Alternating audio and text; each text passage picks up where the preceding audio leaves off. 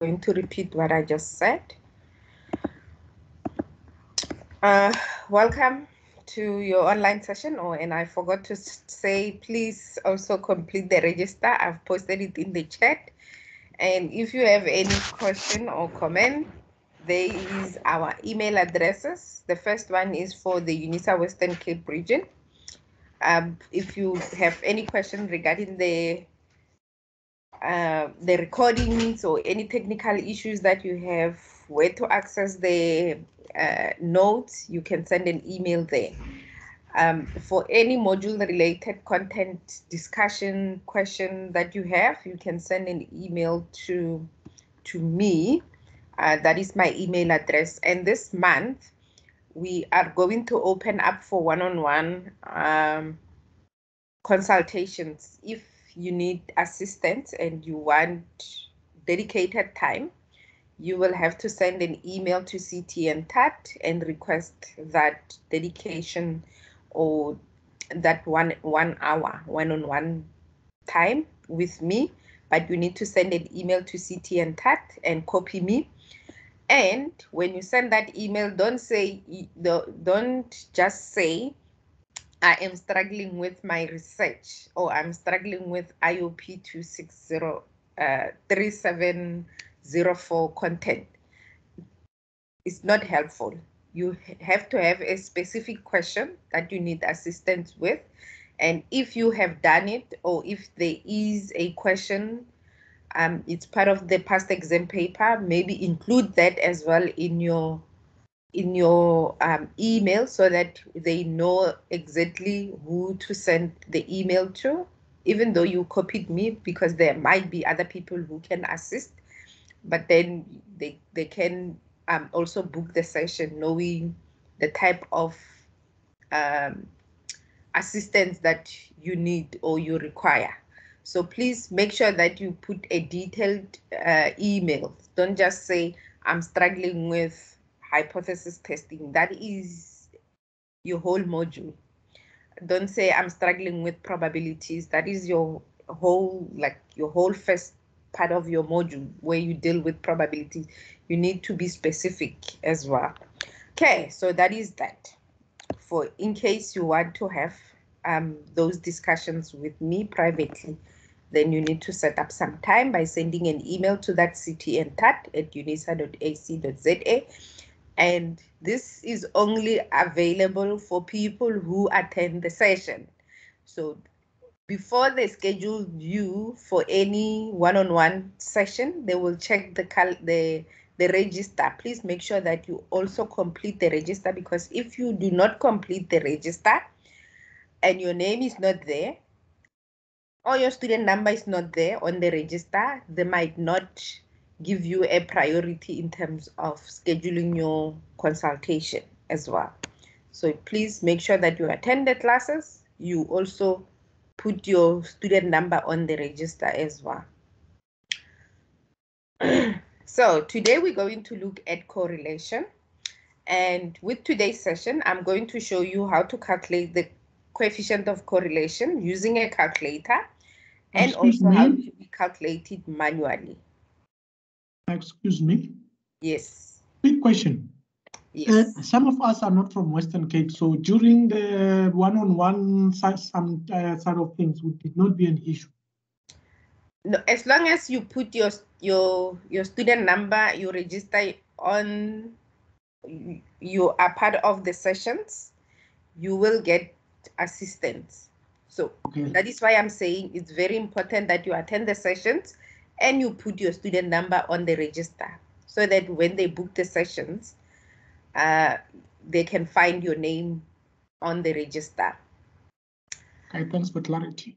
Yes, so we actually prioritize Western Cape students, but since we're doing it online, we're not going to turn anyone away. But if we have the majority of students asking for assistance from the Western Cape, then we will prioritize them first. Then the other regions will follow. But also, we're also going to prioritize those who attend the classes, because we know that some students prefer not to come to class but wait for the recordings. And then when they don't understand anything from the recording, then they want some attention, one-on-one attention. So we need to also balance that out, that you need to be part of the discussions in order for us to assist you as well. Okay, so like I was saying, today we're going to deal with hypothesis testing, where we look at the correlation, and especially where we use the coefficient of correlation to test whether there is a relationship or not. And I'm going to show you how to calculate the coefficient of correlation manually using the formulas. And I'm also going to show you how to calculate it on your calculator, especially if you have a scientific calculator. And I'm going to show you, assist you with explaining the coefficient of correlation as well. So in the next 2 sessions in August, we are going to deal with chi-square test, which also deals with the relationship of 2 variables. So today we're only looking at the relationship of a numerical variables, 2 numerical variables. And the next session, 2 weeks from now, we're going to look at chi-square test, where we look at the relationship between 2 categorical variable or nominal variables. And then the last session of August, we'll look at the probability. We'll go back to the basic probability. And then for the next sessions or September, I will check which other topics can we cover to assist you. Okay, so now is that time before I start with today's session. If you have any question, query, comment, I know that already you have asked your first question. So any other question?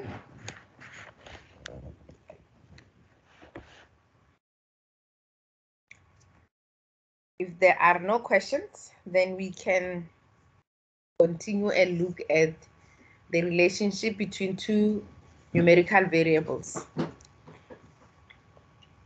by calculating or understanding the correlation of those 2 variables, or the relationship of those 2 variables.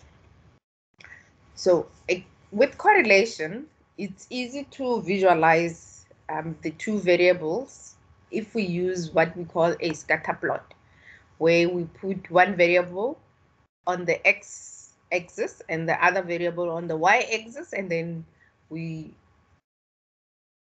get the point where they both meet. And that is what we call a scatter plot, and I will show you that scatter plot. And when you look at the scatter plot, it will be able to show you the relationship that exists between the 2 variables, between those x and y variables, between your dependent and your independent. So your x variables, which will be your independent variables, to your y, which are your dependent variables. And you can say whether there is a relationship or there is no relationship, or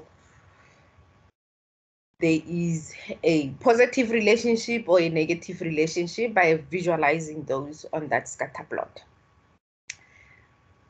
A correlation analysis also, because on the scatter plot you are able to see the relationship. If you calculate what we call a correlation test, or what is known as the coefficient of correlation, it will give you a measure that tells you the strength of that relationship. Whether that strength is positive, strong, or negative, strong, or whether there is a no relationship, which will be a 0 relationship that exists, or whether it's a perfect strong relationship or a perfect negative relationship that exists, or a weak relationship or a moderate relationship. So we're going to learn how to also interpret all those values as well. With correlation, also need to remember that there is no causal effect that is implied. So therefore, you cannot say X implies that there is a causation that exists when the people smoke and they die. There is no causal relationship there. It just gives you the relation that there is a relationship, or whether it's a stronger relationship or a positive relationship. Fair. So if we have two variables, X and Y, let's say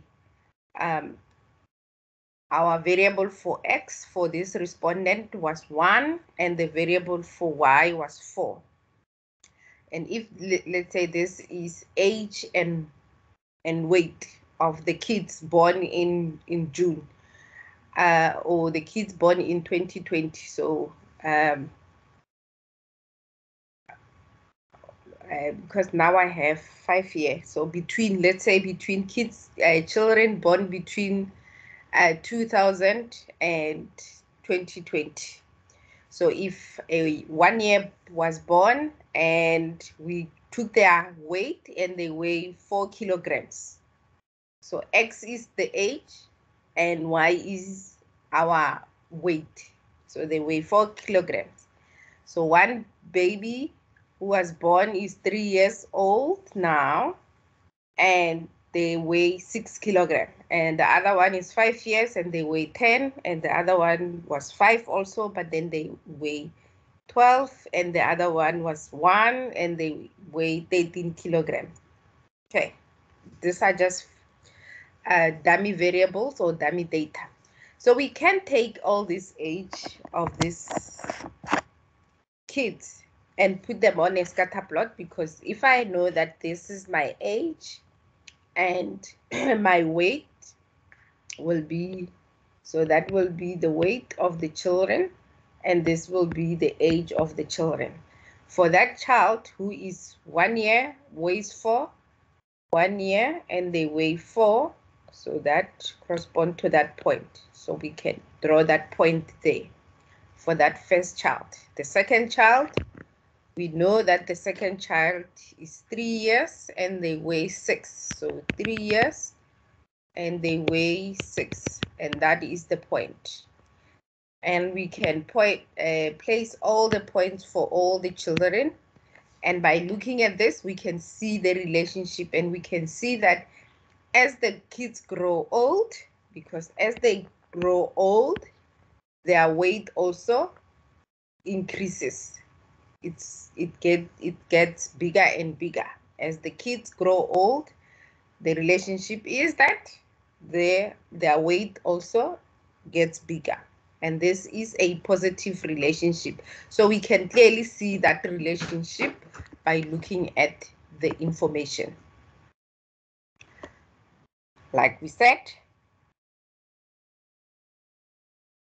the correlation coefficient, or the coefficient of correlation, it's a measure of how well the relationship or the linear equation describes the relationship between your X value and your Y values. Let's say from the data that we have, in order for us to calculate this relationship or this coefficient of correlation value, which we always denote it by R, we take all the X and the Y values. Remember, we had those two variables, X and Y. If we sum all the values, which is adding up all these values, we get the total. Adding the values of Y, we also get the total.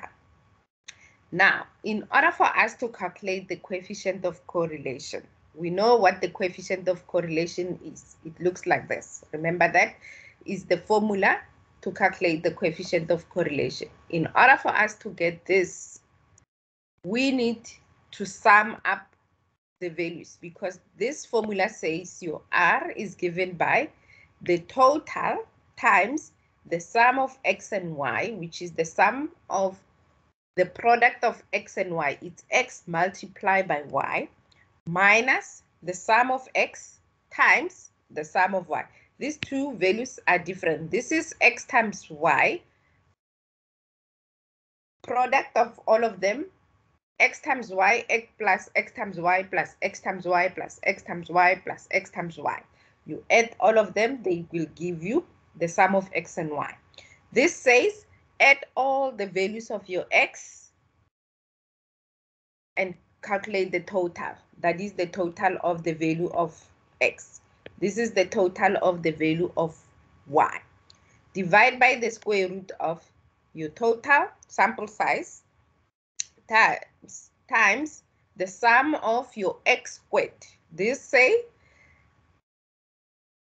it is the sum of your x values squared. So you have to square all your x values and then square the, once you have squared all the x values, calculate the total of those square x values. And that will give you your sum of x squared minus the sum of x, which is the same as what we have done at the top, which is the sum of all the x values. You take the sum of the all x values and you square them. Multiply by n times the sum of your y squared value. Here you will square every y value and add them together so that you create a total of the sum squared minus the sum of the y squared, which will be this. Once you have the total of your y values, you square that total. That you will substitute the value there. So how do we do that? So taking this formula, we can expand it even further. So remember, one of the formula has the sum of xy. So in order for us to get the sum of xy, we know that the sum means total. So we need to create a blocky that will calculate the sum of xy. So it means we need to multiply 1 times 4 will give us 4, 3 times 6, 18, 5 times 10, 50, 5 times 12, 60, 1 times 13 will give us 13. We add all of them, and that will be the sum of x and y. So this sum of x and y will be 145. The other one was the sum of x. So the sum of x means add all these x values. So we need to add 1 plus 3 plus 5 plus 5 plus 1. It will give us 15. And the sum, and the other one was the sum of y. So I must write it correctly. So the other one is the sum of y. So the sum of y means add all these values. 4 plus 6 plus 10 plus 12 plus 13 gives us 45. So the sum of y is 45. And knowing all these values, we can just go to the formula and calculate. But there was also the sum of y squared. So the sum of y squared means we need to take 1, square it. So it's 1 times 1, which will be 1. 3 times 3, which is 9. 5 times 5, 25. 5 times 5, 25. 1 times 1 is 1. The same, we add all of them because the summation says it's the total. So this will be equals to 61. And we do the same. Oh, sorry. This is sum of x squared, not y squared. Sum of x squared. So the sum of y squared will be 4 squared, which is 4 times 4, 16. 6 times 6, 36. 10 times 10, 100. 12 times 12, 144. 13 times 13, it's 169. Add all of them, you get 465. Once you have all the values, then you can go and substitute them onto the formula. Now, the other thing that you also need to remember as well with this is the total. So your n, remember the formula also has the n. So the formula has the n. So we need to also take that into consideration. Our N is the total number of how many records did we have, not how many in total of X and Y, the rows that we have. So there are 1, 2, 3, 4, 5 number of children that we gathered, or in this instance we have 5 values. So our N is 5, and taking these values we can then substitute into the formula. Substitute the values into the formula and calculate. So we know that our N is 5, the sum of XY is 145, the sum X is 15, sum Y is 45. Divide by the square root of N times the sum of X squared minus the sum X squared, which then N is 5. The sum X squared is 61 minus the sum of X is 15 squared times N times the sum of Y squared minus the sum of Y squared, which is N is 5 times the sum of Y squared is 465 minus the sum of X is 45 squared, which will be 45 times 45. So once we have substituted all the values, then we can calculate and simplify. The answer we get is 0.3227.02. That is the coefficient of correlation. Any question? Like I said, you do not have to know how to, or you are not going to be required to calculate this in the exam, but you need to know how they got it when you're doing your revisions and you are studying. So on the calculator, because now I'm going to use the calculator to find the same values that we have right now, to just show you that on the calculator it's going to be very quick and easy. And you can also use Excel as well. So you just put the values of X and the values of Y on your Excel sheet, the way you see I have them here. And then you go to your data analysis, and then you just select the correlation, and it will calculate all these values and give you the correlation of your X and Y. So on your calculator, you first need to put your calculator to stat mode. And doing that, on this calculator, I have the mode button. Sorry, my calculator was already on stat mode because I assist a lot of students. So you press the mode and it will show comp, 2 for stat and 3 for table. So we want to put it on stat mode. We're going to press 2, which is the button that relates to the statistic, and you get all the functions that mathematical or statistical functions. These are most of the mathematical functions. The first function is to calculate like your mean, your standard deviation for one variable. Because now we're dealing with 2 variables, we're going to use the number 2, which is the linear equation, or what we call the regression line, which is a plus bx, which a will represent the y-intercept and the b represent the slope. The value of b and the value of r, the sign will tell you whether the relationship is positive or negative. So they have the same effect. The slope tells you the change in the values of y and the values of x, whereas with your regression or your correlation, it tells you the strength of that relationship.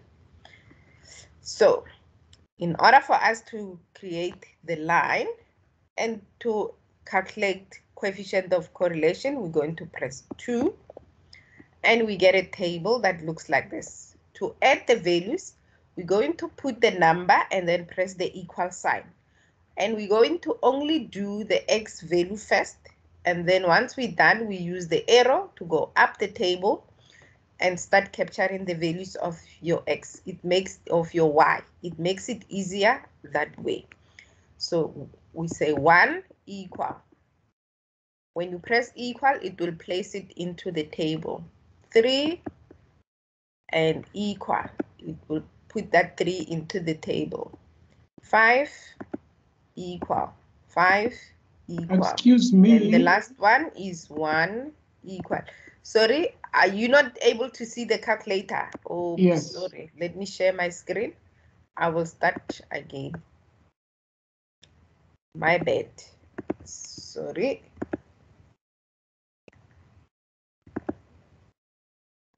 I need to share my entire screen. Okay, so on your calculators, so I'm using, you should have the link, or on your phones now, you should have this calculator on your phones because I send you the link.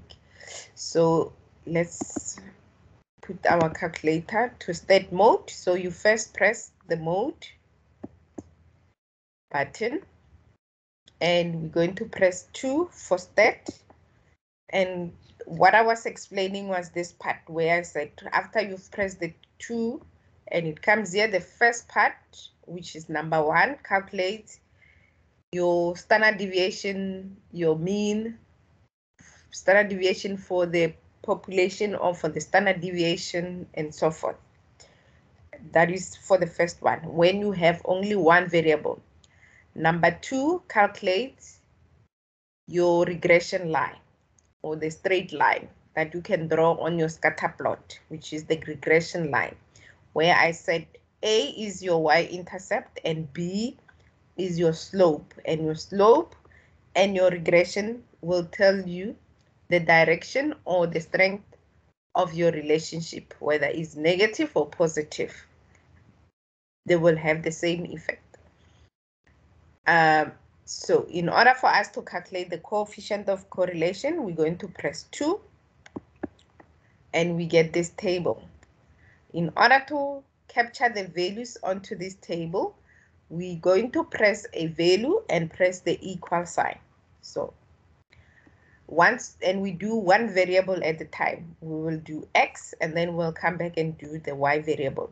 It's also very important. It's also very important to capture the values as you see them. Do not mix match the values, otherwise then you will not get the right answer. So we go 1 equal, 3 equal, and every time you press equal, it will store it onto the table. 5 equal, 5 equal, 1 equal. And now I have all my 5 values of X using my arrow first to go to the left so that I can come to the Y variable, then go up until I get to 1. When I get to 1, I can start capturing 4 equal, 6 equal, 10 equal, 12 equal, 13 equal. Like I said, you need to make sure that the values of 1 and 13 correspond, 5 and 12 are the same. So now I am ready to do my calculations.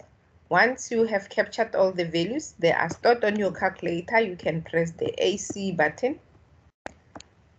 And now I am ready to calculate all these values, the sum of X, Y, the sum Y, and all that.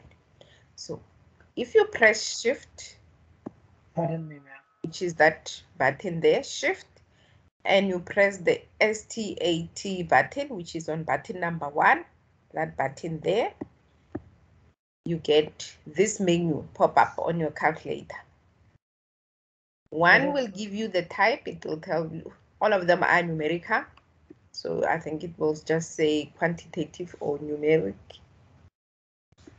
or something like that. So I'm not interested in that. 2 is the data. So 2 will give you, it will take you back to the table. We're not interested in the table. The Then 3 is your sums. So if I press 3, you will see all these value or these functions. So let me press 3, and there are my functions. So if I want the sum of x and y, remember it was the sum of x and y was 45. So sum of x and y is on button number 5. So if I press 5 and I press equal, I will get the same answer that I have there. If I need the sum squared x squared, which is not that one, the sum squared, which is this one, which is sum squared x or sum x squared, you first need to go back to shift, then you go stat, then 3 for sum, and that's number 1. And if I press 1, sum squared, on the table we got 61. So when I press equal, I will get 61. The same. So you can also go AC, or you can just continue like I did. I just continued without clearing my calculator because the values are stored on the calculator already. So shift, stat, sum, and my sum of x is on button number 2. If I press 2 equal, I will get 15, and I also did, when I calculated this manually, I got 15. And that's how you will get the value of your sum x, sum y, sum what? Sum x, sum y, and sum x squared, and sum x squared y. You can also get the value of n, sum, sorry, shift, stat 3. If you scroll down, oh no, you can't get it from here. You will have to go to the var. So on the var, on the button var, which is 4, it will give you the sample size n. It will give you the mean of x, which I've calculated here was 3. So if I press 2, I should get 3 as well, which is the mean of x. I can also find the mean of y, which is shift, stat, 4 for var, and the mean of y is on button number 5. And that gives me the mean of y, which is 9, because it's 45 divided by, by 5, which will give us 9. We can also find, if I go back, go out, shift, stat, 4, you can also calculate the standard deviation for x and the standard deviation for y, whether for the population or for the sample, because this is a sample table. So we're not going to use number 3 and number 6 for this. So we can use 4 and 7. But I'm not interested in the sums and the standard deviations and the means. I'm interested in finding R. So let's go find R. So the same Someone data. has their hand up. Yes. Someone has their hand up. Yes, yes. When I'm presenting, I can't see all the hands. You need to unmute and ask a question. Or stop me and then ask a question. Yes. I've tried. It looks like you can't hear me. Can you hear me? Is there a question? Yes. Can you hear me? Yes. Can you hear me? Yes, I can hear. Oh, apparently when I'm doing the start, the first line, when you count on the first row, apparently it's going on the side. It never goes up. When I calculate? When we started with the x. 1 plus 3 plus 5 on the table, it's x and y. But now the funny thing is, it goes on the side. It never goes up. Although I have done. You mean on your calculator? Yes, on my calculator, on my Casio calculator, that's what it does. Are you using a Casio? Yes, I'm using a Casio. I've done have the arrows. Yes, I've got the arrows. So if you go first to the left and then you use the up one to go up, does it go? No, nothing happens. It's 1 plus 3. No, it's just going on the side. It never gets into the block. It never gets into the X block. It's just underneath 1, 2, 3 on the left Okay. side. I don't know what kind of a Casio. Is it the same as the one that I have here in front with the fraction, with this fraction button? Yes. Is the your Casio has this fraction button? Everything that you have there according to my side. Okay. So it might be that your calculator needs to be reset. Can we take this offline after the class, after the session? Then I can assist you with your calculator. Are you on the WhatsApp? Are you on the WhatsApp group? Yes, the research. Yes, I'm on the WhatsApp group. Okay. Yeah. Then we can take it offline so that then. Sorry for the inconvenience. No problem. It's just that I don't want the session to be about how to use your calculator, because it's not about that. I just felt I need to show you other means of when you do activities, when you practice, because in your study guide you are required to know how to calculate it, but in the exam you're not allowed, you're not going to calculate it. So let's calculate, let's calculate R. So to calculate R, we still go back to shift, stat, shift 1. And now we're going to use reg, which is the regression, which is button number 5. If I press button number 5, then I get, remember the A and the B. I get my intercept and my slope. And I also have R. So it means I can just put the value of X and the value of Y onto the calculator and then come and do shift, stat, and then press the reg, which is button number 5, and then press 3, which is R, and press equal, and that will give me the same answer. Instead of me using this complex formula, I can find it in 3 steps as well, which is shift 1, 5 for reg, and 3 and equal. And that would have calculated the whole formula. And I have my regression.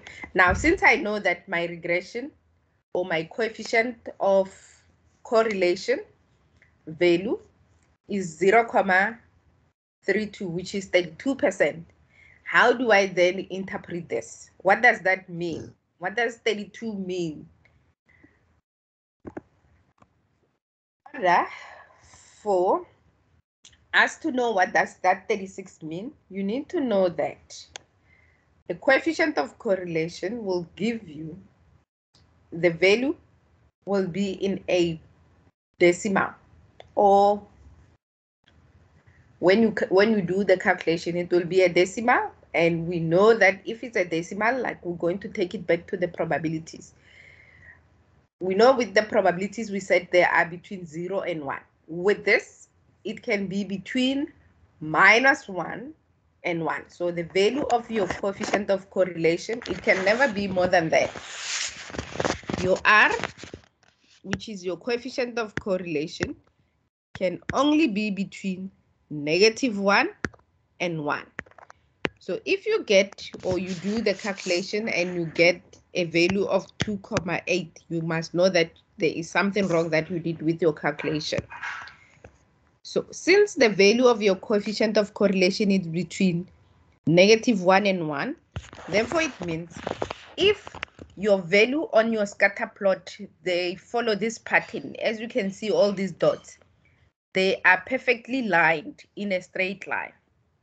And this, when you calculate the coefficient of correlation of this scatter plot, you will get a coefficient of correlation of 1, which is 100%, which means 100% of the time the relationship between x and y exists.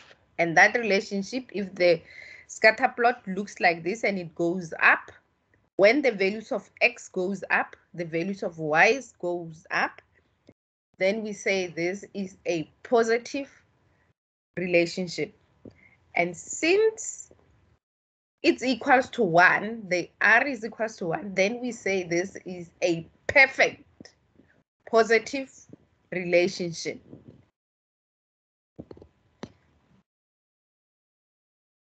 If the relationship looks like this, where the dots are scattered everywhere, there is no clear relationship here because you cannot make it up. Whether this is when the values of x are going up, does the values of y go up? We can see it does somehow, somewhat, but not confidently. We can't say that. But this relationship is still positive because it still goes up. We can see that some of the values of x, when they are up, the values of y, they are also up. And because the dots are scattered like this, the R is 0.18. And when your R value is 0.18 or it's less than 50%, we say that relationship is weak. And with this, because it's closer to 0, we can say this is a weak positive relationship.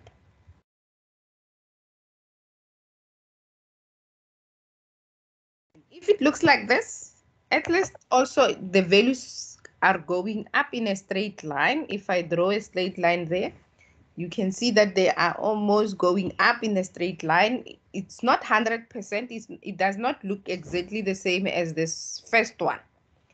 But there is also some relationship because when the values of x increases, the values of y also are increasing.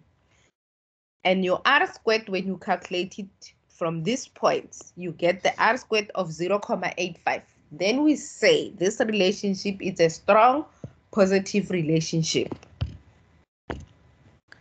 Sometimes the relationship can look like this, where now the relationship is going that way. So this one, the relationship was going up.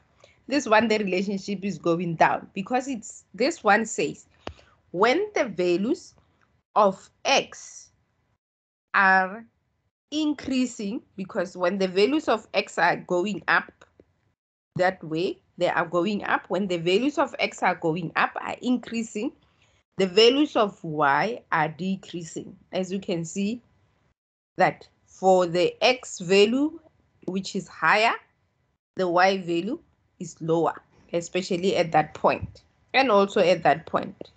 The x value is high, but the y value is low. Also here, the x value is high, but the y value is low as compared to that one, where the y value is high, but the x value is low. And this, when you calculate your R's coefficient of correlation for this type of a scatter plot, this relationship will give you a negative 0.92. And then here we can say this is a strong negative relationship because it's also declining. When the values of x increases, the values of y decreasing. So there is a negative relationship on this one.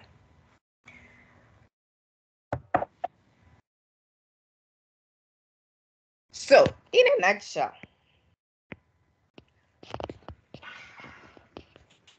I said the R value lies between -1 and 1, and that will give you a perfect relationship if your relationship, whether it's negative or positive, it's equals to 1. We say that is a perfect relationship.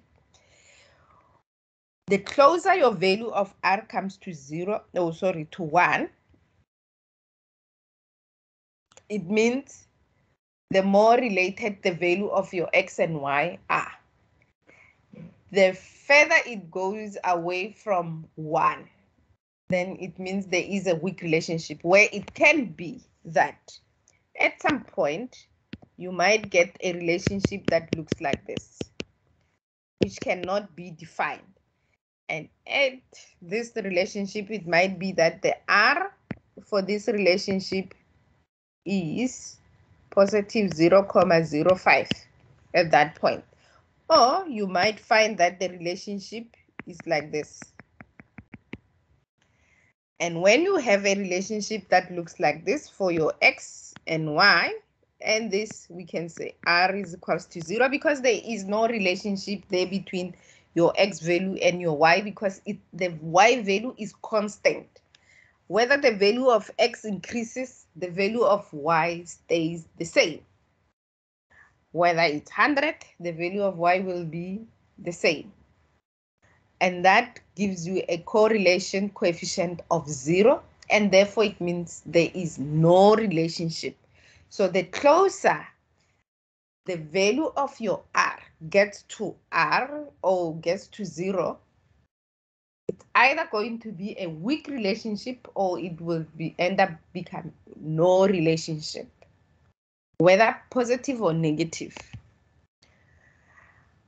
Also, in your module, you need to know that from the value of your R, you can also calculate what we call the R squared, or the coefficient of determination.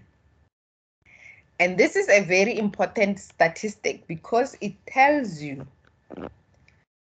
out of the total variation in the values of your X, how much influences that relationship in the value of your Y. Or in a statistical way, how we put it, we say it indicates that the variance in your Y that is attributed by the variance in your X value. So if I have R of 0.018, if I need to calculate R squared of this value, I just take 0.18 and I square that. So let's use our, let's use our example that we had. So our example, we have the R is equals to 0.032. So this is a weak relationship, and this is a positive weak relationship that exists between the X value and the Y value, if we have to interpret this. So now, if I want to calculate the coefficient of determination, in order for me to know how much of the variance in Y are attributed by the variance in our X value, I just press the X squared button there, that X squared, and I press equal, and it tells me only 10% of the variance in the value of Y are attributed by the variance in the value of X.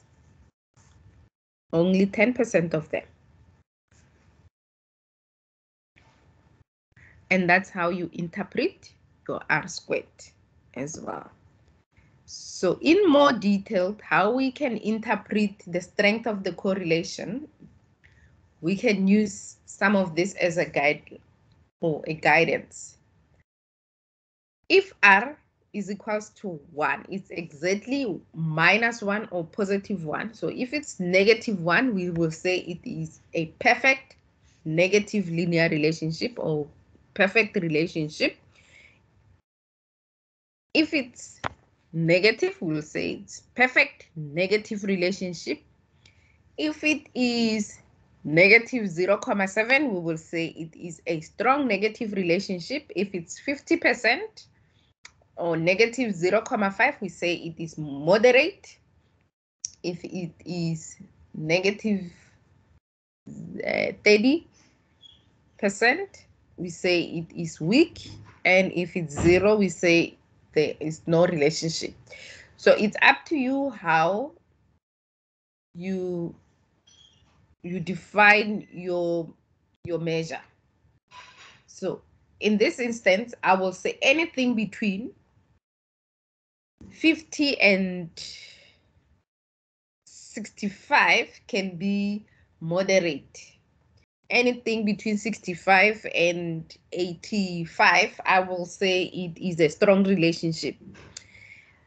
Anything between 95 or 85 or 90 and above, I can say there is a perfect relationship. It depends, because 90 also can be a strong relationship. Anything below 15, you can also say there is no relationship with those, but there is still a fairly weak relationship. I don't know if we can say there is a weak relationship. But at least anything that is below 15, I could say also there is no relationship, because a 0,00 or a 0,08 coefficient of correlation will relate to no relationship. A 0,10, 10% will relate to almost no relationship as well. A 20%, that will be a weak relationship, a very weak relationship, or maybe we can use a very weak relationship. But depending on how they ask your questions in your exam, you just need to look at the scale and measure it and say whether they give you a weak or a very weak. Is it positive or is it negative? So the sign will tell you. If it's negative, or if it has a minus in front, it will say it's a negative relationship. If it doesn't have a sign in front, so it's a positive value, then it's a positive relationship. And this is how you will interpret your coefficient of correlation. In order for you to test that relationship, because now you know that your R is equals to that value, now you can use a hypothesis testing to test if there is a relationship. So we use the null hypothesis and we state that there is no relationship between X and Y, and we use a pi or a phi. We call this a phi, not a pi, a phi. P-H-I, phi, phi. This letter, we call it a phi. A phi.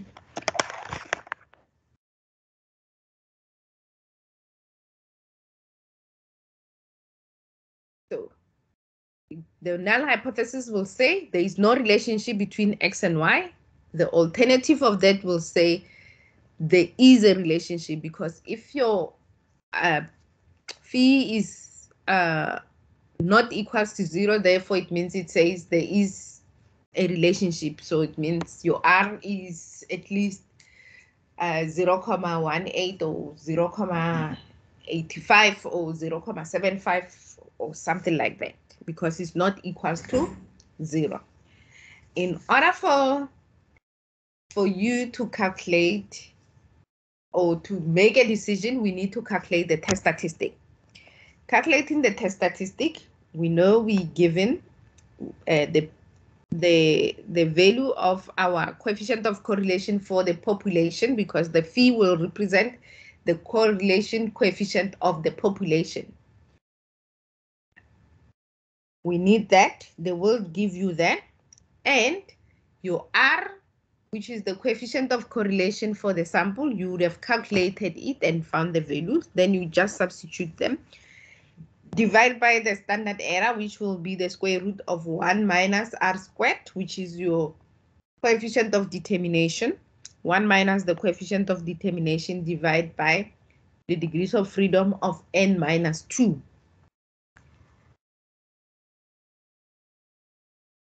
And we also know that R can be either negative or positive depending on how the values are related.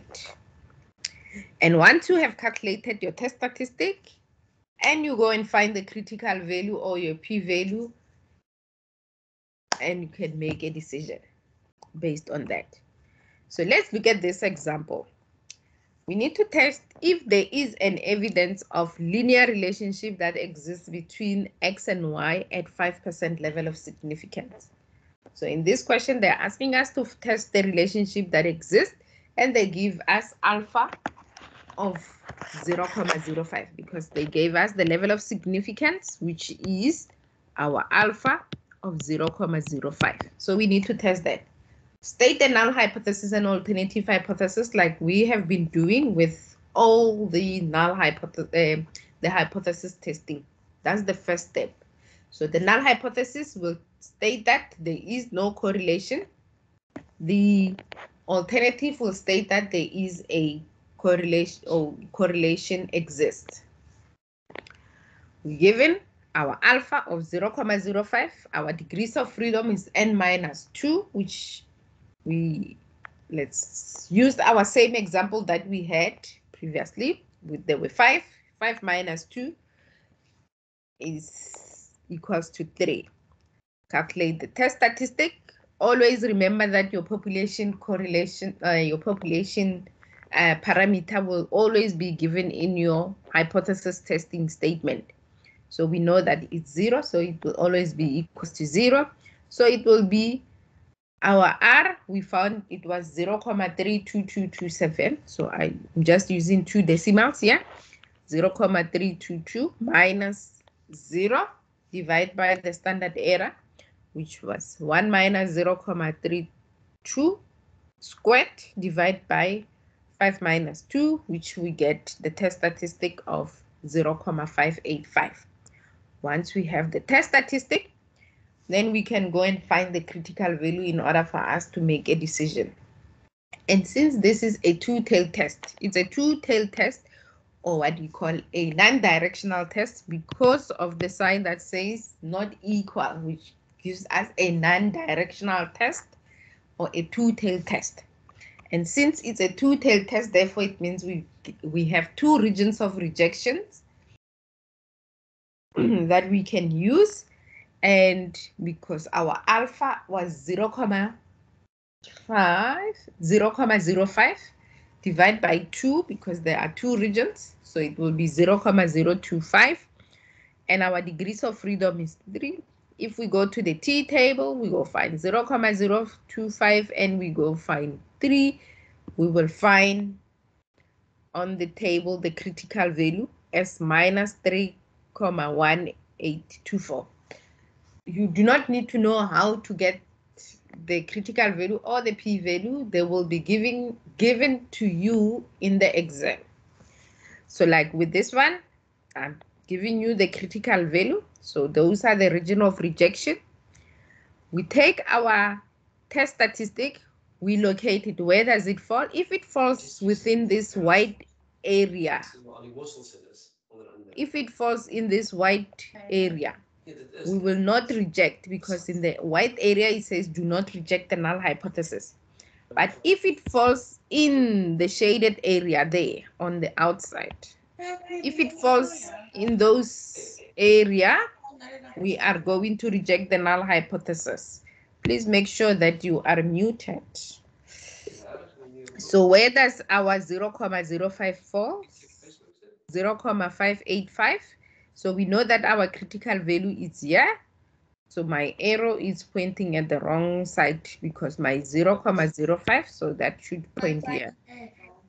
It falls in there, do not reject area. So the decision will be not to reject the null hypothesis. And in conclusion, we will state that there is no sufficient evidence that the relationship exists at 5% of a linear relationship or a linear association at 5% level of significance.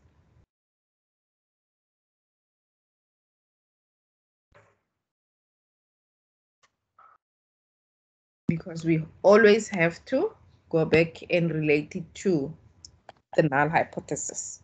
So the null hypothesis said there is no relationship. So also we can clearly state that there is no sufficient evidence of a linear relationship that exists, because there is no relationship.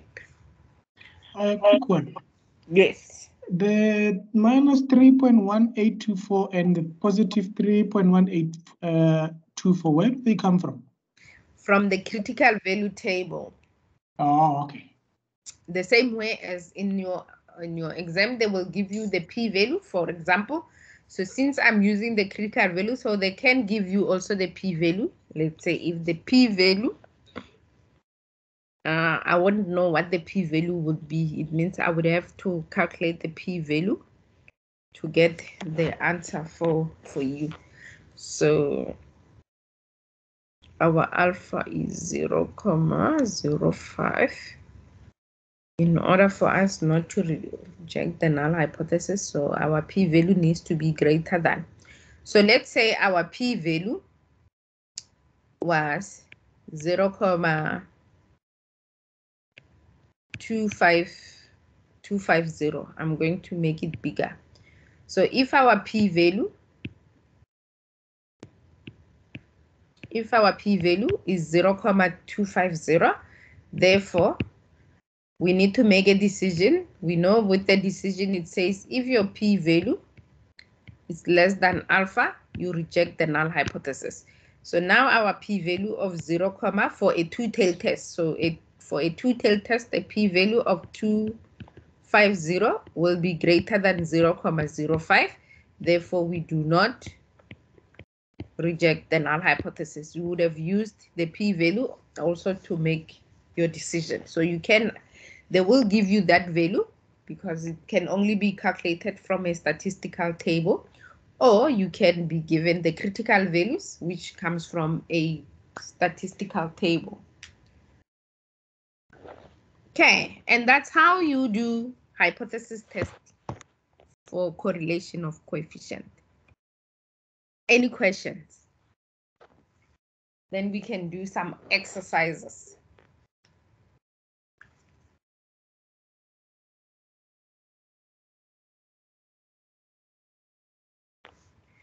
Okay, in the absence of questions, then we can go on and answer the questions.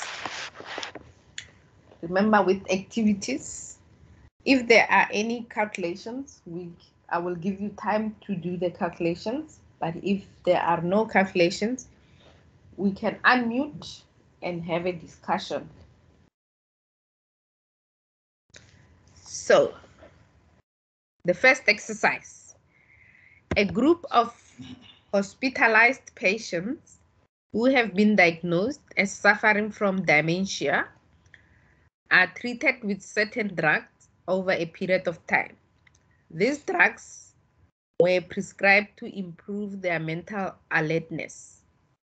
A researcher studied a random sample of 30 of these patients who have been on these drugs for varying amount of time, hoping to establish a relationship between the number of days of a drug treatment and the patient's scores on a mental alertness test. Which is the correct way to express the appropriate null hypothesis for this research?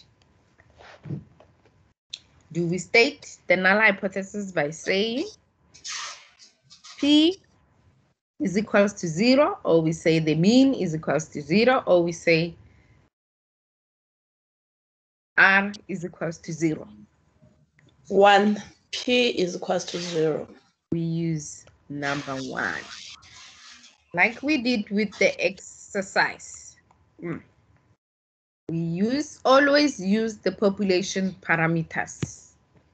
We use P is equals to 0. Phi. Same. I'm not going to read the statement again because we're using the same statement.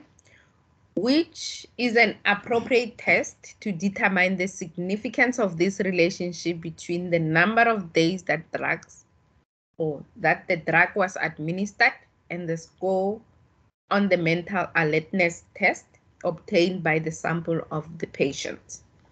Now, think very carefully. What did we use? Calculate. So for coefficient for correlation, we use t-test.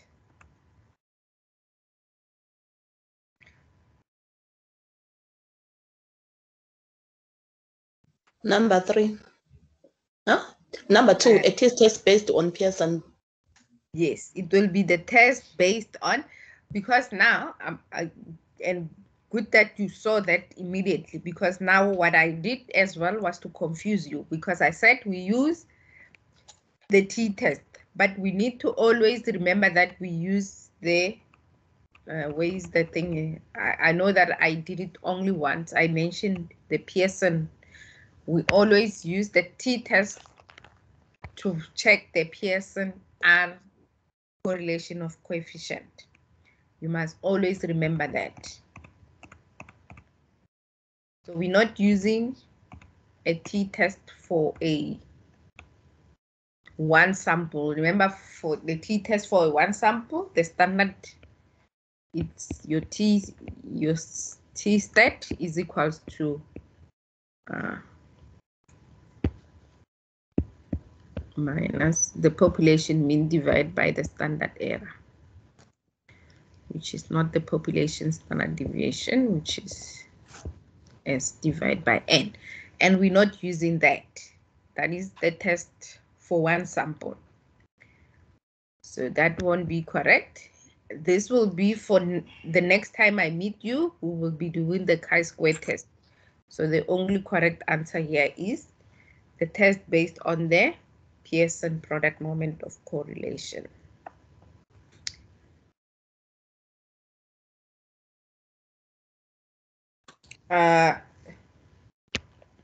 We're gonna skip that question because it's not related to what we're doing today.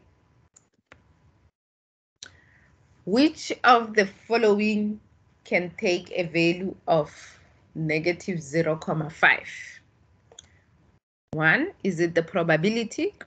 2, is it the level of significance? 3, is it the coefficient of correlation? 4, is it the variance?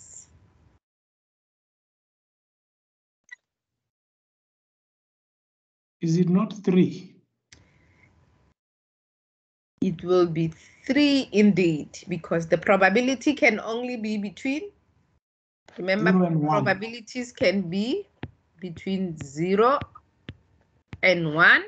The level of significance is your alpha. It can never be negative. And your variance also can never be negative, because a variance, which is S squared, is equals to the sum of your X value minus your population mean squared divided by N. For the fact that we're doing the sum squared, therefore it means your variance can never be equals to a negative. The only correct answer is the coefficient of correlation, because coefficient of correlation lies between negative 1 and, okay, I can make it positive, equal negative 1 and positive 1. If there is no relationship at all between two variables X and Y, what would be the most likely value of your Pearson correlation coefficient R out of the following? 3. That will be 3, because number 1 tells you that there is a perfect negative relationship. Number 2 tells you that there is a moderate positive relationship. And number 1 tells you that there is no relationship.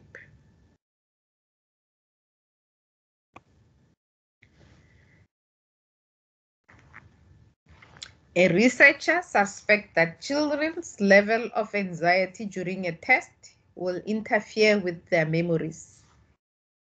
He gives a list of items to be memorized to a sample of children and gives them a test to see how many items they can remember.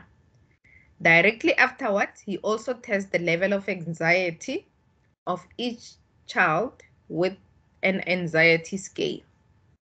where higher score shows a greater level of anxiety.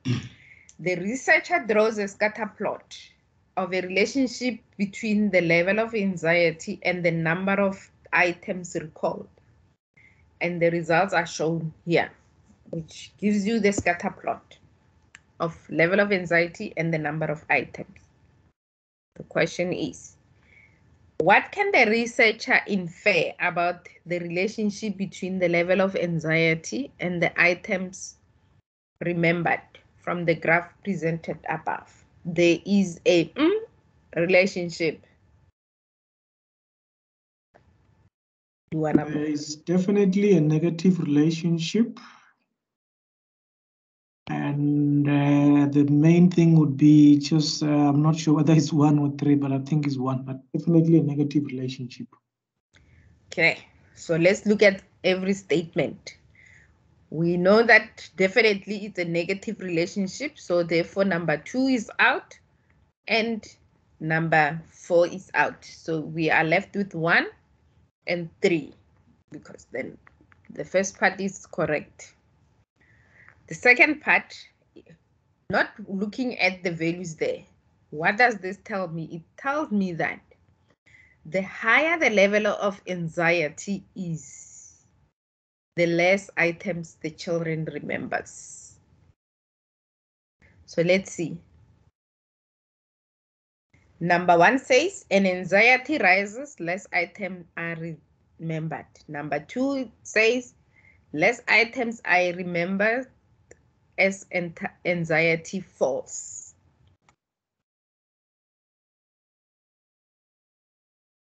So what I understand with number 1, it says, as the level of anxiety increases, the number of items decrease or are remembered. So an anxiety rises, less items are remembered, which is the same thing as I've just said. Number 2 says, less items are remembered as anxiety falls, but we know that levels of anxiety are not falling, they are increasing. So the fact that they have this part there, which says false, because then it says when the number of items are less, then the anxiety also is less. That is that. That would have been a positive relationship, because the less time, the less items, less anxiety, the higher items, the higher anxiety, it would have been a positive relationship. So this, the only correct answer from this is number 1. Because number 1 clearly states what you are seeing here. The higher the level of anxiety, the lesser the number of items you are, or the kids are remembering. As anxiety rises, less items are remembered.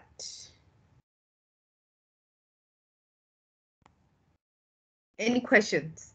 You agree? You happy? Definitely. Thank you. Not gonna read again the same statement because it's a continuation. Suppose the researcher uses the data to calculate the Pearson correlation of coefficient to determine the size of a relationship between number of items remembered and the level of anxiety. Which of the following would most or will be most probable as a description of R? Which of the following description of the expected value of R seems to be the most appropriate? Now you need to think very careful on this one. Does R here equals to 0? Does R here greater than 0? Remember, if it's greater than 0, then it means it is a positive relationship. Does R here less than 0? Then it's the negative relationship. Or does R here means no relationship, not equals to 0? I So think it's it's a 3. relationship. R is less than 0. It's a So negative. yeah, yes. Yes. Yeah, R will be a value less than 0 because this will be a negative. The negative relationship that exists. Quick one. Yes. With relation to relative.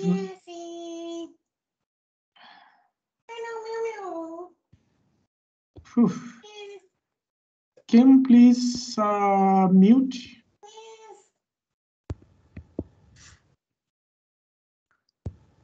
With number 4. If it's not 0, it can be positive or it can be negative. Yes. So what about that one? Because it can be positive, it can be negative as well. No, but this one cannot be negative or positive. They can only be one of that. No, what I'm saying is the sign there not being 0 means it can be either positive or negative. So with relevance to number 3 above where it's negative, number 4 can fit there as well, because if it's not 0, it can be negative as well. Yes, but this remember they're asking you in relation to this graph specifically. Okay. You know that specifically on this graph, it can never be a positive relationship because we know that it's a negative relationship. Mm-hmm. Yes, so suppose that they uses that to remember which of the following would be a probable description of your R. So you need to pay very close attention to the question. Because if they would have asked you in terms of coefficient of correlation, which one of the following could have been the correct if they are happy. So, or if there is a relationship, if let's say, if they would have just said, if there is a relationship. So it could have been either, it cannot be, because they said if there is a relationship. So it cannot be no relation because there is a relationship. It can either be a negative or a positive. But because now with this one, they already stated or they already gave you and showed you that this is a negative relationship. So you need to relate it to that. Okay, but I'm just thinking, you know, since it's not 0, it can be negative as well. But I hear you. I understand that. Yeah. Yes. If it's not 0 there, then it says there is a relationship. But here, in respect to the question asked, then it is a negative relationship.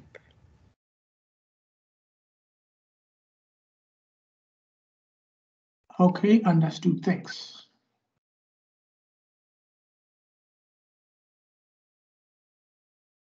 So that.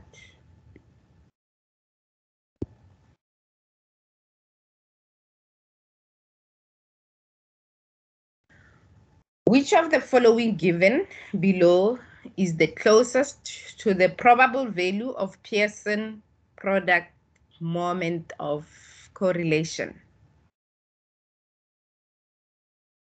Now here is, I said, what did I say? Now I'm going to take it back because I said you are not expected to know how to calculate R. And here they are asking you to calculate R. Sorry, I'm taking back what I just said there, because then it means I didn't pay attention to all the questions that I posted here to do today. Okay, so easy to do. So we're going to use our calculators. So those with a Casio calculator, I'm not going to look at the values there. I just want to make sure that I have my X and Y. So when you answer the question in the exam, and maybe probably there might be more than one question that's asking you the same question, make sure that you clear your calculator from any of the stored values. So at the moment, remember I still have the old values which are in my table. So if I go to 3, I should find, oh, not that. Well, sorry.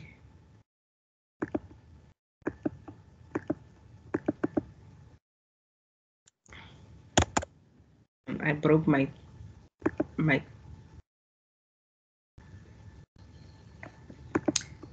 okay.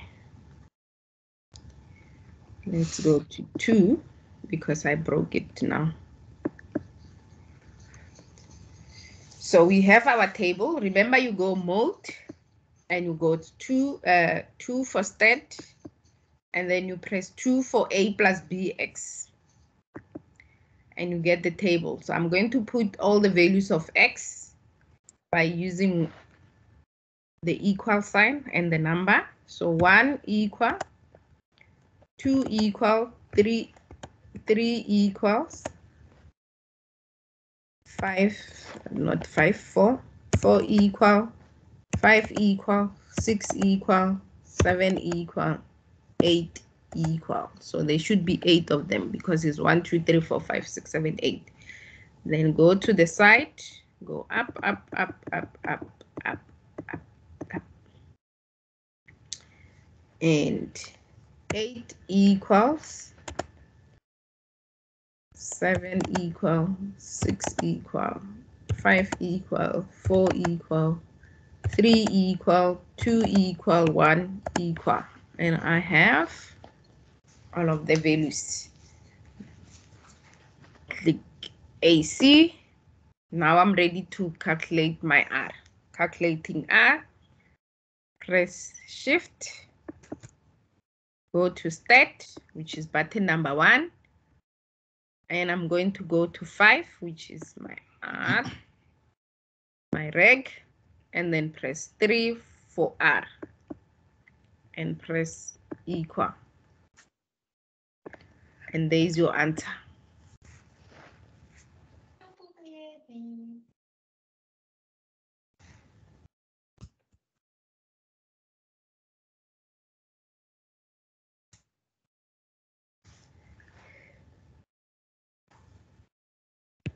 Otherwise, you can use your R is equals to N times the sum of X, XY, minus sum of X, sum of Y, divide by the square root of your N times the sum X squared minus the sum of X squared times N times the sum of Y squared minus the sum of Y squared. Or you can use that by first calculating the total,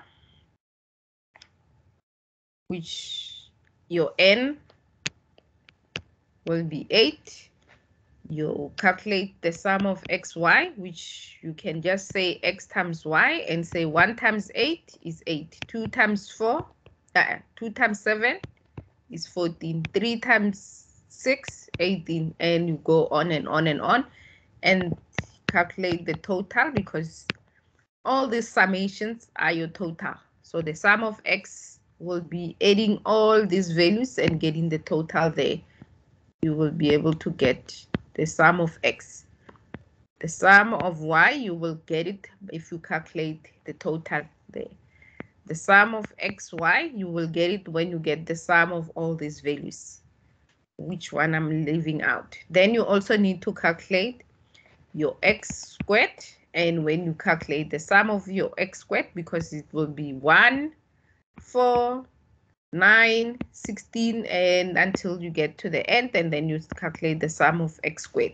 Then you do y squared, which will be 8 times 8. It is 8 times 8. Now my mind is stuck. 8 times 8 is 60. 8 times 8 is 64.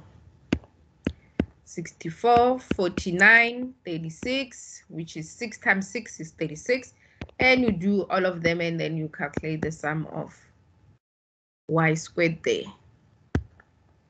Could it also not work by just looking at the values? Because if you look at the table, the y starts from very high and then it goes down. It can work. Yes, it can work, but it can work because it says when the value of x increases, the value of your y decreases. It can also work. That's another way of looking at it. Good point. So you can either use your calculator, you can use your formulas, or you can look at the values. Happiness? Happiness. Happiness. A researcher hypothesizes that the drug treatment of hospitalized schizophrenic patients improves their mental alertness. He studied a random sample of 27 patients who, to see whether there is a relationship between the number of days of a drug test treatment and the patient's score. It seems like we're repeating this question. On mental, the drug patient scores on mental alertness test, which is an appropriate null hypothesis for this test. 4. Number 4. What I also realized is in your module, most questions are repeated in multiple past exam papers, because this is the same as what we looked at in the beginning, but it came from a past exam paper of October 2017. And this was asked in your tutorial letter 101 of this year, which is almost exactly. The only difference is on the exam paper it was 30, now they're talking about 27. So you must just, you can get 100% easily with your module. That is if you practice and know what you're doing. Which of the following is suitable for representing the age versus the height of group of children? Age is a number, height is a number. Which of the following is suitable for representing the age versus the height? What is the visualization that you can use to visualize a relationship between two variables? Scatter plot. And which is One numerical. scatter plot. It will be numerical. We can use contingency table for nominal variable. We can use a histogram for one numerical variable. Let's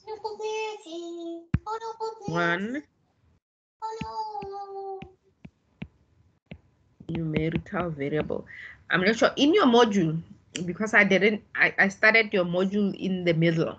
Do you use interval or ratio? So I think, or do you say numerical? We will get to that at some point. We will come back to the beginning of your module where we look at the variables.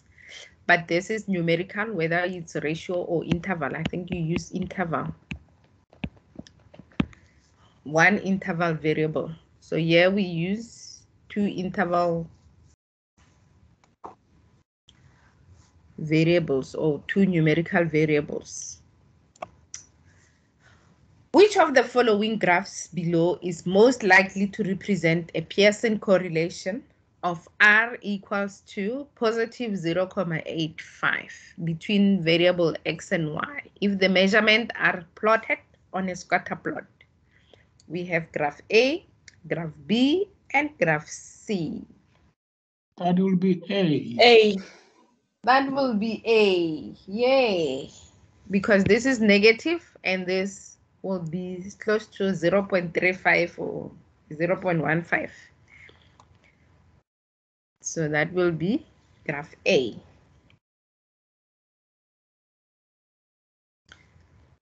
This is positive. I just want to make sure that I write it there.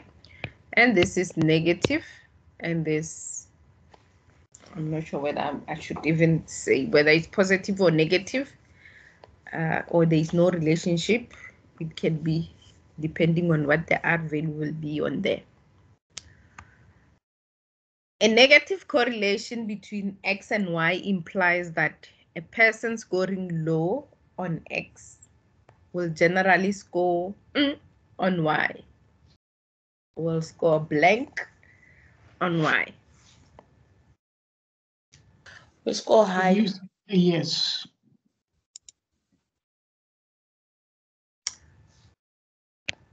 It's option number 3 because it's negative. So when one increase, the other one decrease. When one decrease, the other one is high. So when one is low, the other one will be high. So if X is low, Y will be high. When Y is high, when X is high, Y will be low, or a negative relationship. Pearson correlation coefficient can take values ranging between blank. 3. And that will be 3. Number 1 would be correct for probabilities. Number 2, I don't know which one will be correct for that one. So Pearson correlation lies between -1 and +1. Pearson R represent blank. It represents a comparison between the observed frequencies and expected frequencies. If the null hypothesis is true for the distribution of the data across the variable. Number 2, the relationship between two variables when the way in which they vary together is compared to their individual variances. 3, the difference scores between the two variables relative to their pooled standard deviation. Nucleus.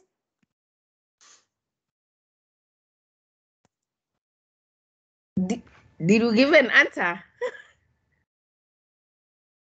It's someone who did not mute their mic, has been like this for some time.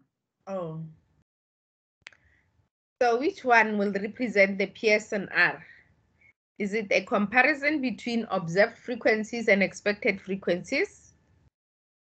Or is it a relationship between two variables when the way in which they vary is compared to their individual variances? Or is it the difference scores between two variables relative to their pooled standard deviations? It's true. The relationship between two variables. It will be 2 because number 1, this refers to chi-square test, because with chi-square test, we look at the comparison between your observed and your expected frequencies. And this refers to what we did the previous time we met, which is your t-test for independent.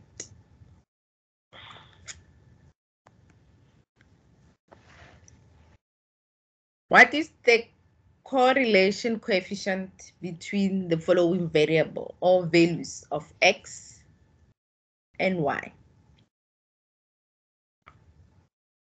0. So the last time you said you can only look at the values and make up your mind. That's 0 then. Number 2.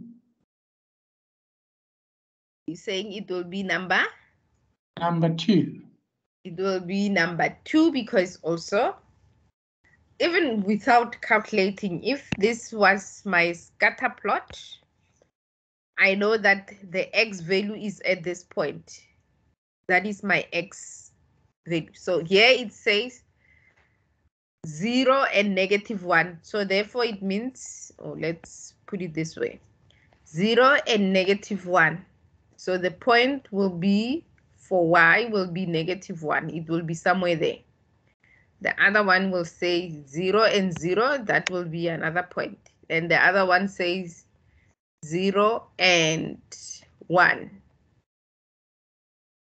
will be there.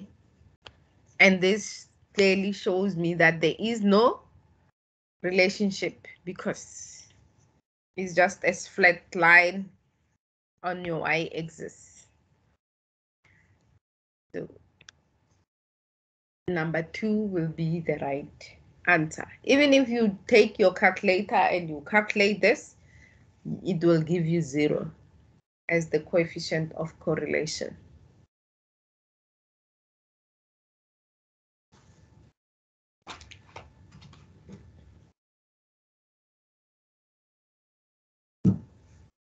Okay. Pearson correlation coefficient R represent the size of a relationship between two variables, the shape of the relationship between two variables, both of the above.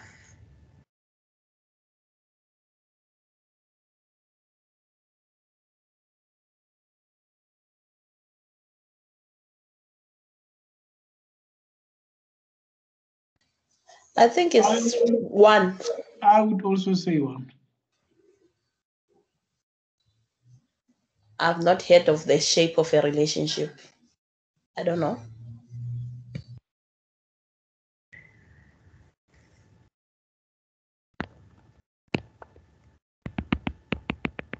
What shape is this?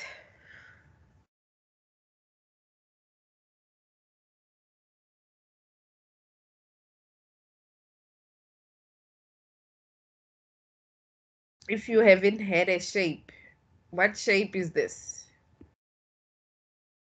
Histogram and a scatter plot. It gives you a shape. Also with the scatter plot, it gives you a shape. There is a shape.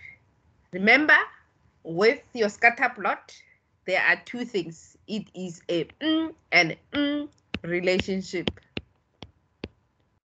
Relay. Okay, so you're looking at how the things are scattered around there. Yes, I think it's both. Now the answer is 3. It will be both of them, because here the shape tells me this is a negative or a positive. A positive. A positive, and yes. the size will tell me whether is Close. a strong or It's a weak. strong. You understand? So it will give you both of them. It will give you the shape, because the shape you will be able to see whether it's going up or it's going down or it's scattered everywhere. The shape is no shape or. So it gives you both the shape and the size. Both of them gives you the strength of that relationship. They make up the strength of the relationship. And with that, it means I come to an end of our session. Any question? Because those are the questions I could gather from the past, most of the past exam papers that I have access to. There are so many other exam papers, but most of the questions are exactly the same. So, and that concludes today's session on correlation. The request, the Yes. few minutes that you have, would it be possible? If it's not possible, it's fine. Just to quickly show us the calculator, because I have the other one that you sent us is not the same as the one that you have there, and I've been struggling for Okay. To follow the process here. If it's not an issue, please. Let's do that. Let's do that. So we still have enough time. So let me see if I am able to. I just want to make sure. Let me connect on my phone as well. I just want to see if I'm able to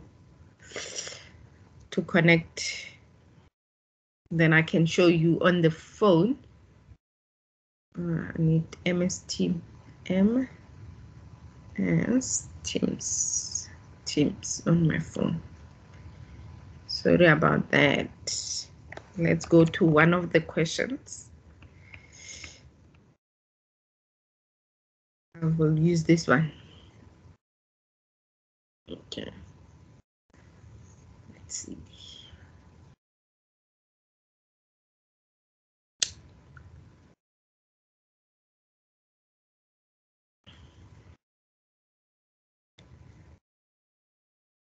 Okay.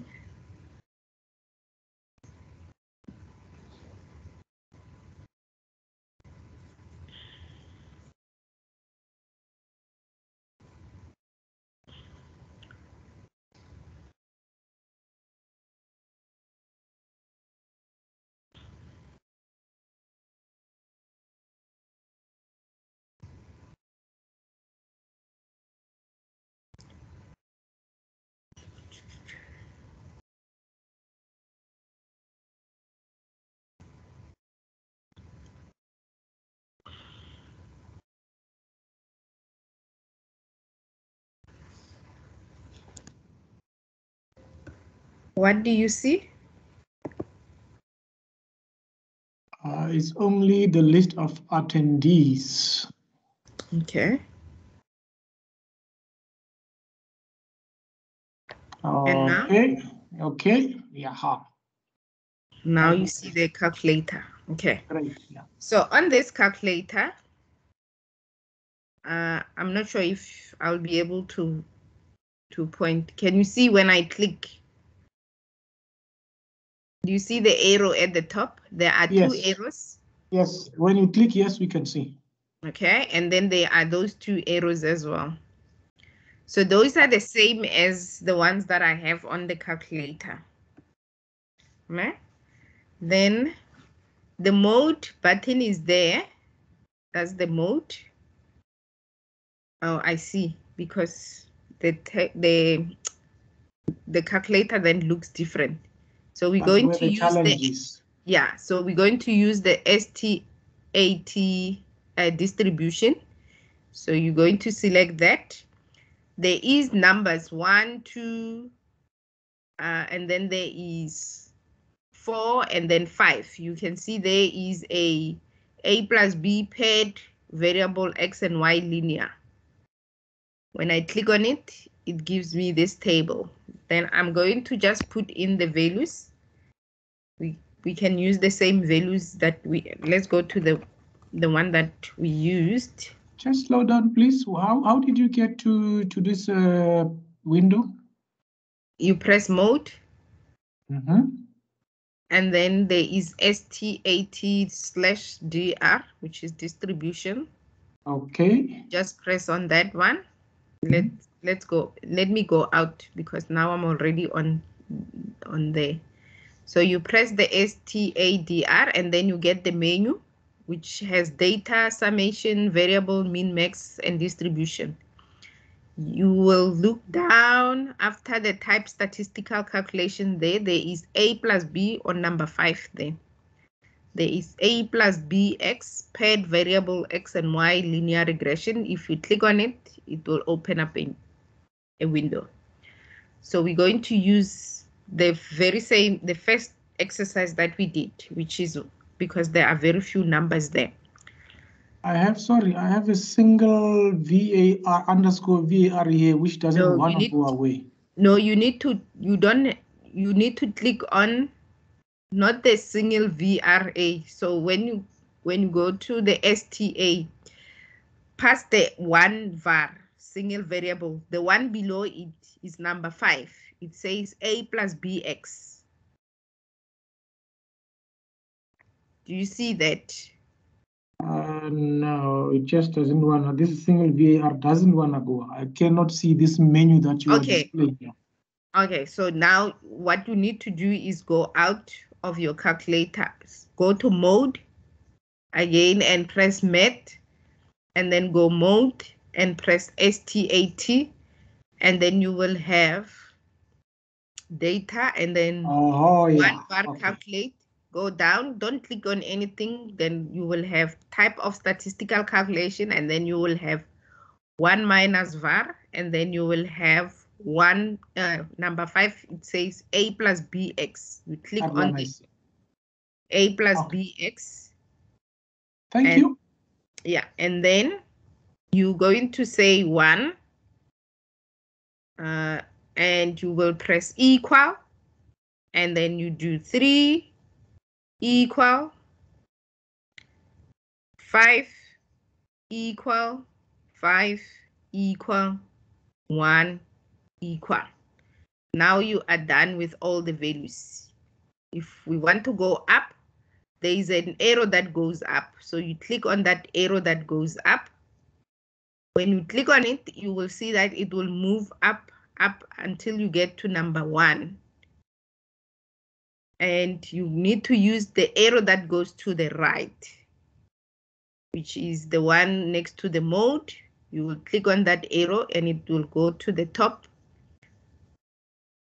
of your Y, and where it says 0, and then you press 4, say equal, 6 equal, 10, sorry, delete, 10 equal, 12 equal, and 13 equal. Now you have captured all of the values. Now we need to calculate the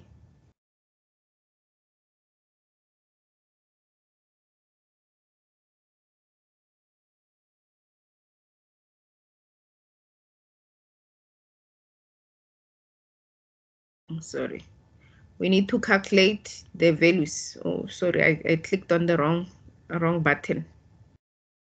My fingers, let's go back up, close there.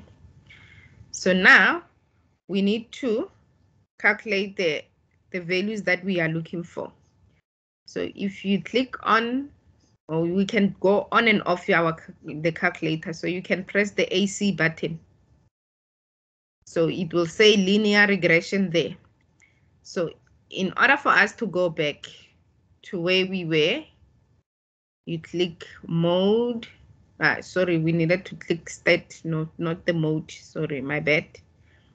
The same thing that we do, we press shift and you press shift,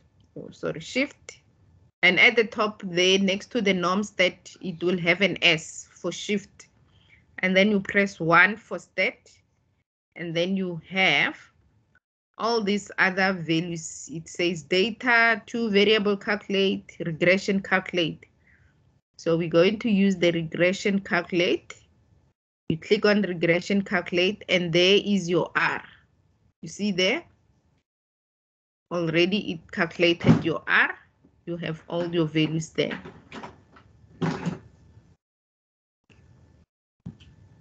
So let me start again. So if I go mode and I can go back to math mode, let's go back to math.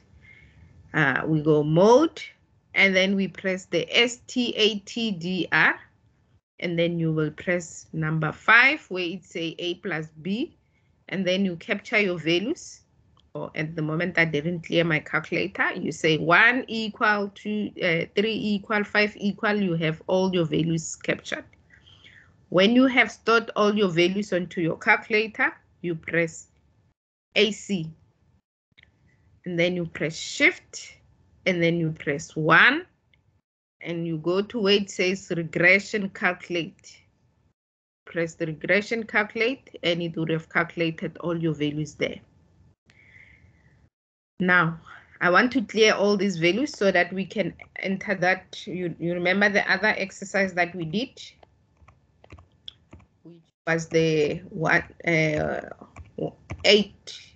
2, 3, 4, 5, 6, 7, 8, and 8, 7, 6, 5, 4, 3, 2, 1. If we want to capture that information, we need to clear the calculator by pressing shift, and then you press AC. it should clear your calculator from all the stored values. So now we need to go back, mode, stat. Oh, actually our calculator is already on linear regression. So all what we need to do is capture the data. So to capture the data, you go shift, stat, and we go data. Oh, it didn't clear my table. So shift, clear all. So it cleared my value. Shift, clear all will clear your calculator from any stored value. So 1, 2, 3, 4, 5, 6, 7, 8. Then I go up, up, up, up, up, up, up, up, till I get to 1, left, 8, 7, 6, 5, 4, 3, 2, 1. So I've stored all my values. All I need to do is go AC and then shift, stat, which is button number 1, and regression calculate, which is 5. And there I get -1. The other exercise that we did was the one where we had zeros. We can do that. So shift, stat 1, and I go to the data, which is the table. Shift, clear. My table is cleared. And then I can enter all these values. 0 equals 0 equals 0 equals. There are only 3 of them equal. Go up, up, up. Go to the side. Put the -1. On this calculator, your negative is this one in the bracket. So you will do -1 equal 0 and +1, which is just 1, equal. That way there is a plus is just a +1, which is just number 1. Now I'm ready to calculate. Shift, stat, oh sorry. What happened now? Shift, stat, data. I have my data and I just need to go out of the shift, stat, regression calculate. Something not right.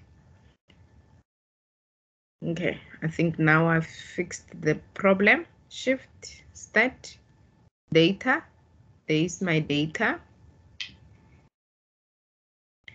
Can go out, shift, stat, regression calculate.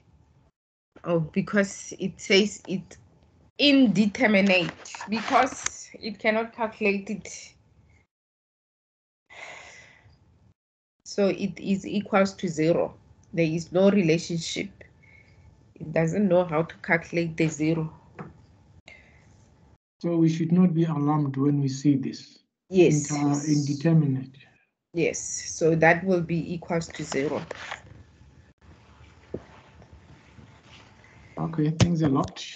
Okay, so let me go back there to the data. It will be because of the 0.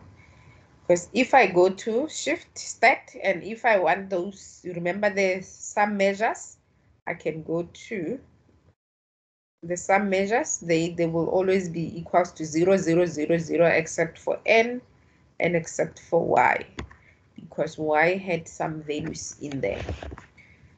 And your sum expert. So there are your values of your sum of x. Okay. Now, how do I stop sharing from my phone?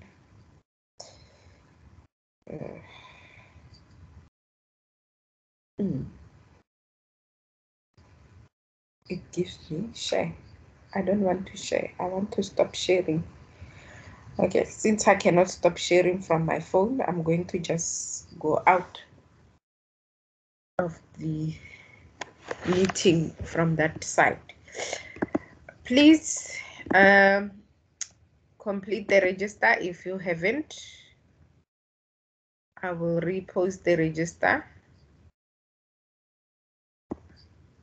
Make sure that you complete the register.